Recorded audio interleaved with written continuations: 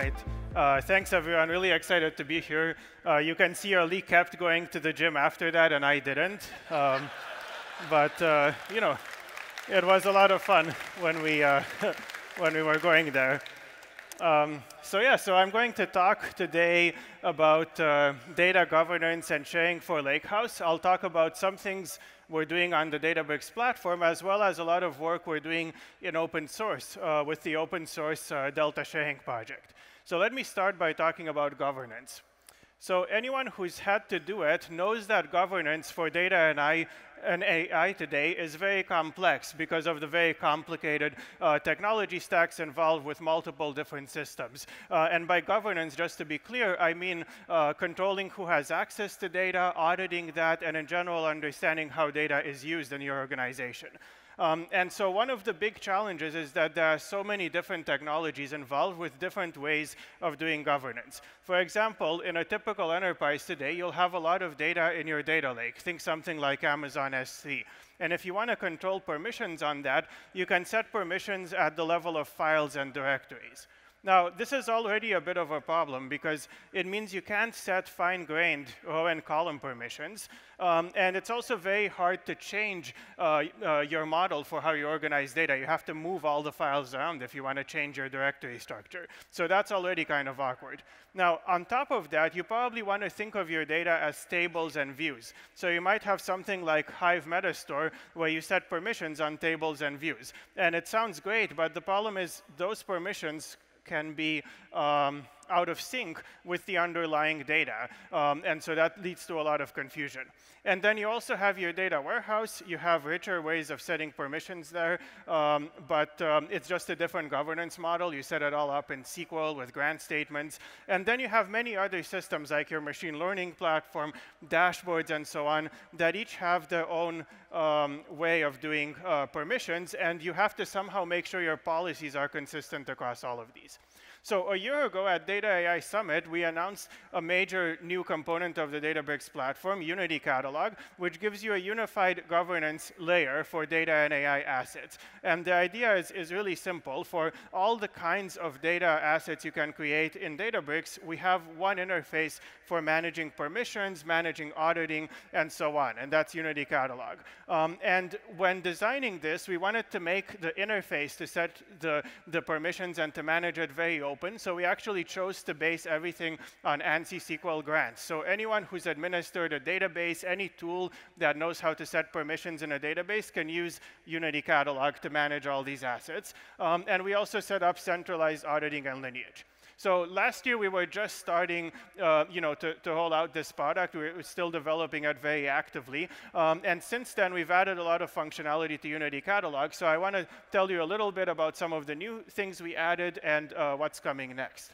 So first of all, just how do you use Unity Catalog? So this is the most basic thing you can do with it. You can set up access controls. You can set them up using standard SQL. You can use a REST API or UI as well. And we've extended this beyond tables to other kinds of objects, like, for example, files in your Cloud Object Store. And we do that in a manner that's consistent with the permissions you set on tables.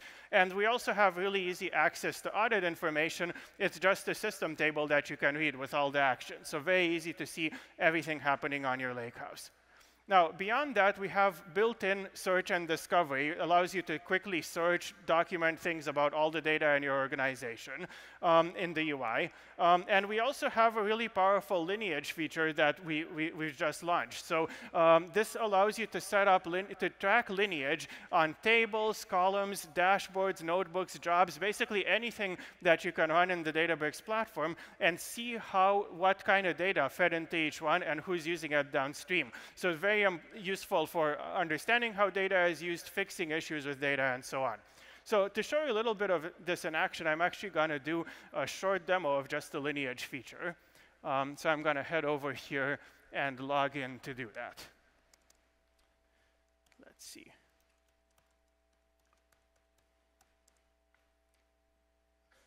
All right.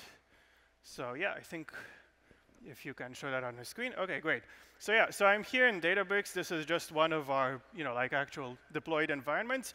And I have a little notebook that's going to process some wind turbine data.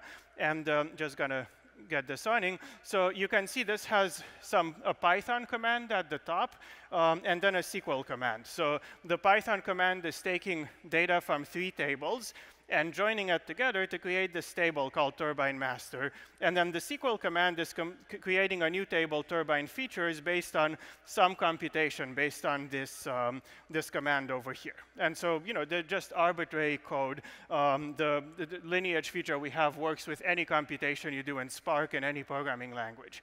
So now let's look at the data explorer here and try to find this data. So this is the table I created, turbine master. And you can see here all this information about it. You can set permissions on it. And there's also a tab for lineage. So one of the things you can do is see the lineage graph. And this is actually computed in real time as you do work on Databricks. Yep. So, yeah.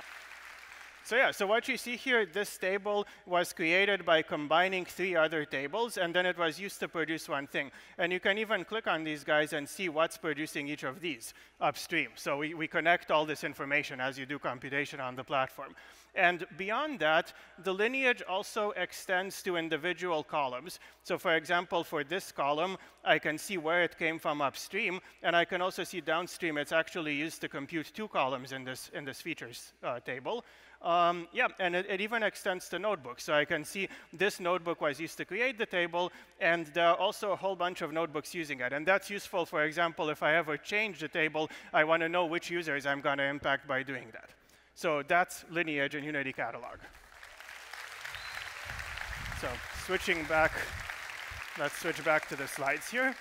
All right, so that's just one feature of Unity Catalog. We've also been working to integrate Unity Catalog with partners across the modern data stack, and we have integrations with many best-in-class tools. So this includes advanced governance tools that can set sophisticated policies across Databricks as well as other platforms, and also leading products in data ingestion, BI, and data pipelines.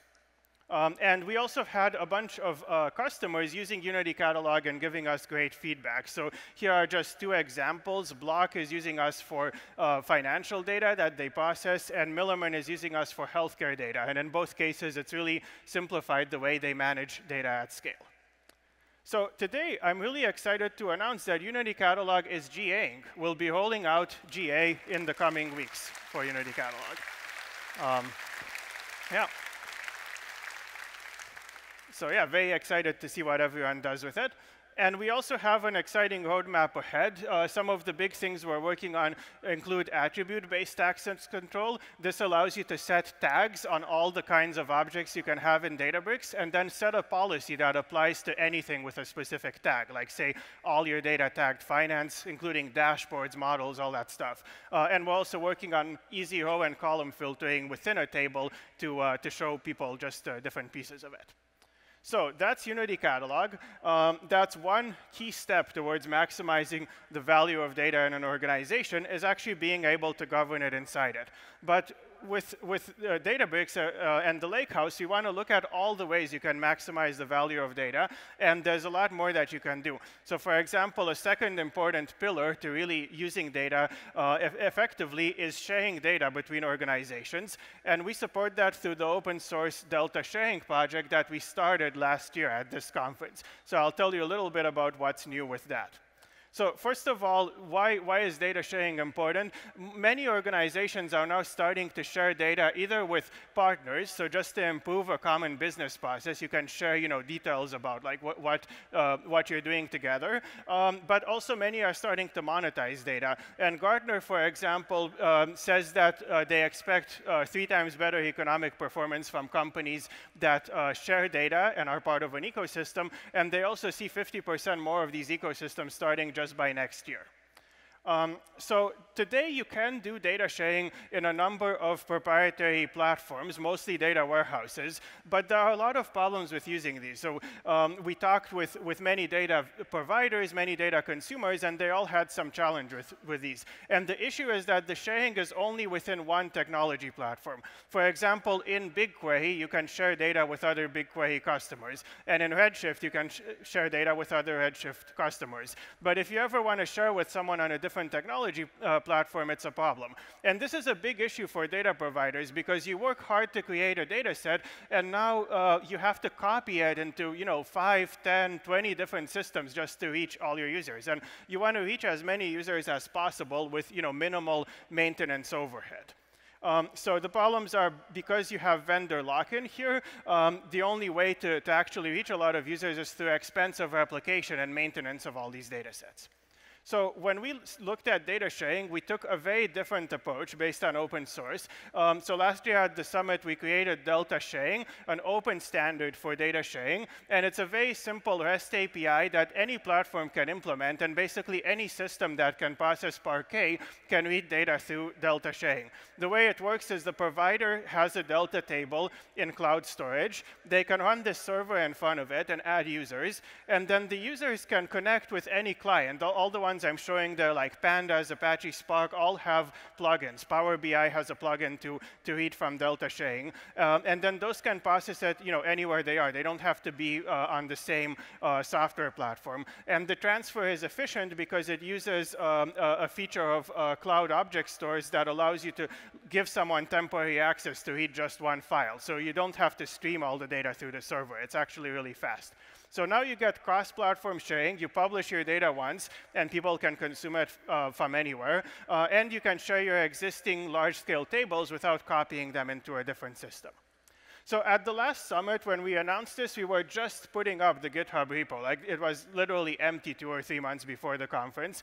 So it was a brand new thing. So we didn't know how this would do.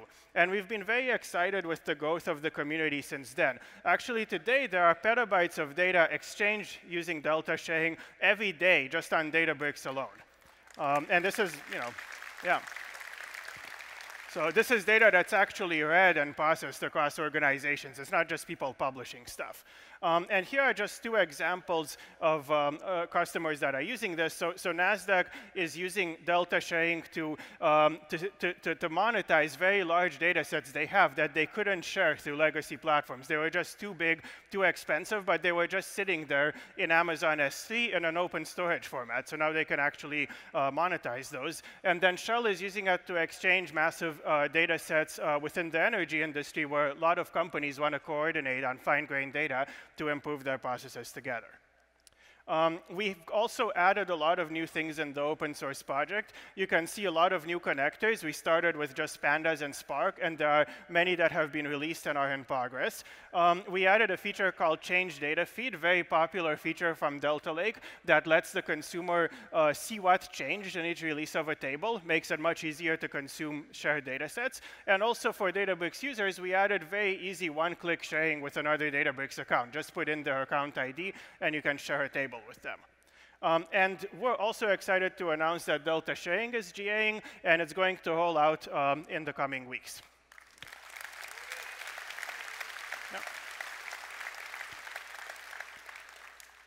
Yep, and like Unity Catalog, we have an exciting roadmap ahead. 2 of the big things we're working on are sharing views, which allow you to do fine-grained data filters and other computation before you send the data to someone, and also sharing streams, so someone can consume a table as a stream to do real-time processing on, on data across organizations. OK, so that's data sharing. We think it's really important for maximizing the value of data. And so today at the conference, we're also announcing 2 brand new efforts that built on Delta Sharing to further expand how organizations can use their data in today's ecosystem. And these are the Databricks Marketplace for commercializing your data and Databricks Cleanrooms for private computing. Cool. So yeah, so let me just briefly explain each of these. So I'll start with Marketplace. So we looked around, and many cloud providers offer data marketplaces. But when we asked users about these marketplaces, such as data providers, they actually, they don't use them that much. And they said there were a couple of limitations. One limitation is that each marketplace is closed. It's for a specific cloud or a specific data warehouse or software platform, because the goal of these from the vendors is to get more people computing on their platform and paying them money. And so that's nice for those vendors, but if you're a data provider and you worked hard to create a data set, it's really annoying to have to publish it to 10 different platforms just to reach all the users who want to use your data set. So it's a problem. And then from the user side, one of the challenges is these are just limited to publishing data sets. So you go in there, you see a table or a file, and you can pay, $50,000 to get it or whatever. But what are you going to do with it? What if it's not useful to you? Like all you get is that table. Then you have to figure out how to use it. So it would be nice to share, more than that, to share kind of entire applications or solutions. So we wanted to rethink the concept of data marketplace. We think what people are looking for is a bit more general. It's sort of a solution marketplace. And we also thought it's really important to be open. So as a publisher, you publish stuff once, and then people can consume it everywhere. And that's what we're doing with Databricks Marketplace. It's an open marketplace for data solutions that's built on Delta sharing. So any client that can read Delta sharing can actually access this marketplace. And this has some really nice benefits for both providers, reaching more users and publishing more complete applications, and for consumers who can actually get started with something that includes not just data, but code, notebooks, ML models, dashboards, examples of how to use the data. And we've set it up so pretty much anything you can build on the Databricks platform, you can publish on the marketplace to give someone a complete application.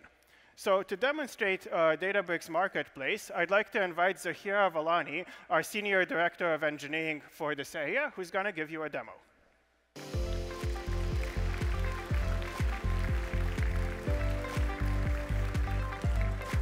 Oh, you're there. Hey. Thank you, Matei. I'm so excited to introduce the Databricks Marketplace, an open marketplace where all the data and AI assets are in one place to help you get to insights faster. So how does it work? Let me walk you through it from the perspective of an end consumer. Let's imagine that I'm a data analyst working on an acquisition in the retail space. I need some data on purchasing trends, and I need it right away because we're in a competitive situation and we need to make a decision soon. Here in the Databricks Marketplace, I can already see a variety of data products ranging from financial data products from providers like NASDAQ to healthcare products from providers like IQVIA. Below the featured providers, each tile represents a data product. A data product includes not just packaged data sets, but it can also include dashboards, notebooks, and even machine learning models. And I can search across all these data products right here. So let's put in retail. Let's take a look at this data product from Yipit Data, a leading market research data and insights firm. It looks like something that I can leverage, but I want to learn more. Let's take a look. In the product details page, Yipit Data has provided an overview of the data product and some potential use cases to help me learn more about the offering. I really need to speed up my understanding of this data set. So how do I do that? Yipit Data has also included a notebook with some examples of working with the data. Let's take a look. Oh, wow. Here are some example visualizations and analysis of the data. This is so helpful. Before, I would have spent days trying to get these types of insights. This notebook has really helped accelerate my understanding of the data set, and it's given me a head start to start thinking about how this can apply to my use case. But there's more. Here, on the top right, I can navigate to a live dashboard of the full data set. I'm getting to do all this exploratory analysis before I get the data. That way, I can be confident that it's what I need for my use case. And this dashboard could be really useful to my organization on an ongoing basis. Now that I'm confident that I want to use this data, let's go back to the marketplace and we'll get the data. There's a catalog telling the marketplace where to provision the data product, and I'll also get the dashboard and the notebook. and I'll get data, and in less than a second, I now have access to the data.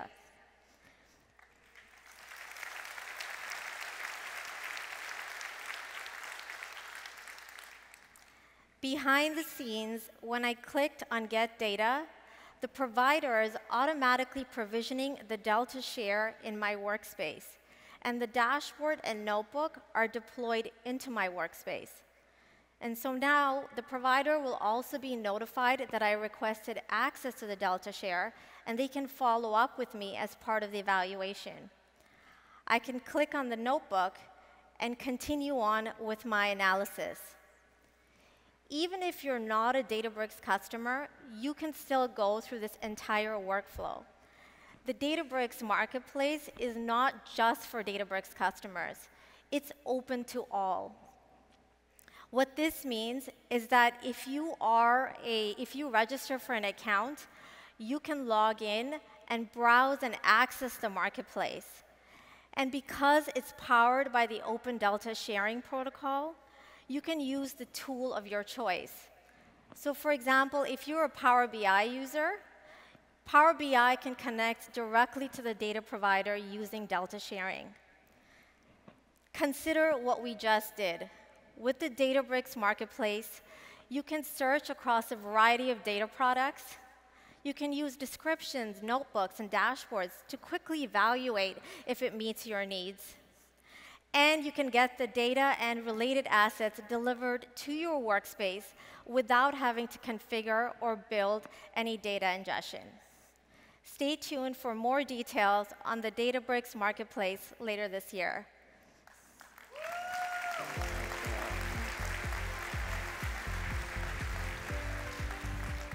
Thanks. Great job, Zahira. All right, thanks so much, Zahira. Yep, that was really cool to see. So this is the first open marketplace for data and AI in the cloud. We already have some awesome partners with the marketplace, as you saw, and we're excited to see what everyone else will do with it. So if you can switch back to the slides. OK.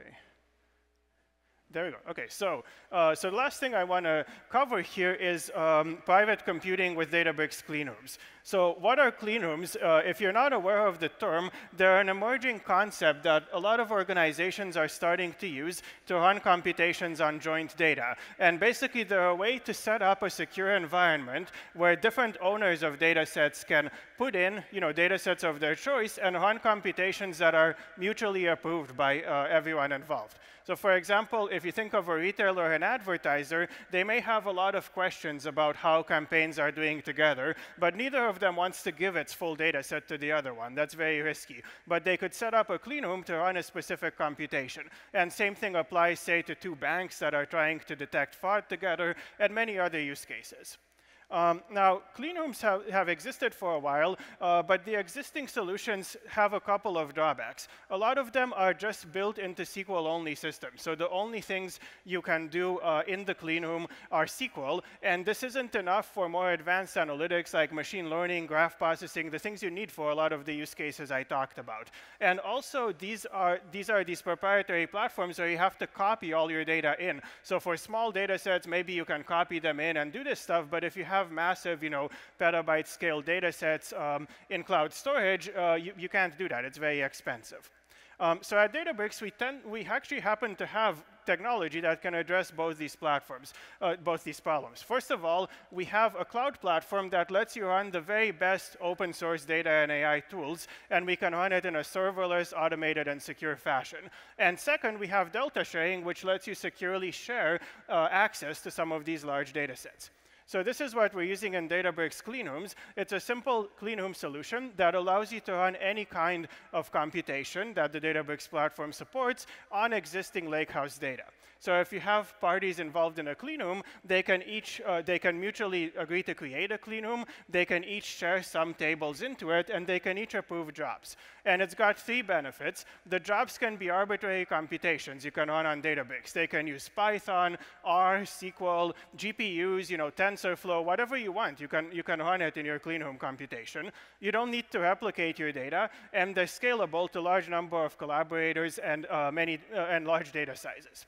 So we're just getting started today with this feature, but we're very excited, and we'd love to hear about your use cases for it. So that's it for governance and sharing on the Lakehouse. We now support 4 really important ways of maximizing the value of the data. And the really cool thing to me is that we're doing all of these following the Lakehouse philosophy. So they all work with existing data at massive scale in open format, and they all have open interfaces. That means it's not just Databricks, but a wide variety of computing platforms that can participate in these. And we're very excited to see what you do with them.